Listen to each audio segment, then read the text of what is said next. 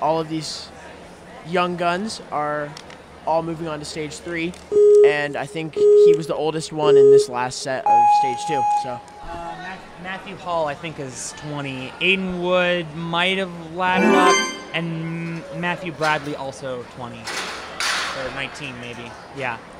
In any event, our world champion will be no older than 20 years old, as we see Drew Becker, a young man himself, made it deep into stage 3 last year in the young adult division.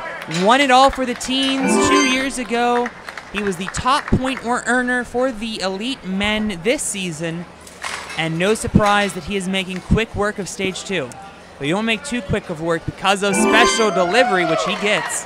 Now, he's not moving as fast as we usually see him, and kind of struggled with figuring out what to do on ring tech over there, which I was a little surprised to see. Just wasn't liking the set he had from that banana. But you know he could definitely make up some time, but again, probably just going for the clear here. Thought better of it. Yeah, I think he's just going for the clear. He has been to stage 3 twice before. Oh my goodness, we haven't seen that this week.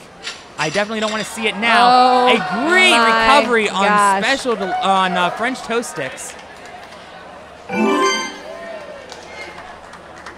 He's going for the beta break. Kind of.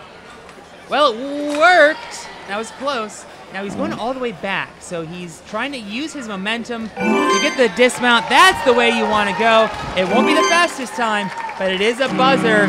Drew Becker moving on. He is clear number 9. I love and another side flip. I love seeing that happiness there.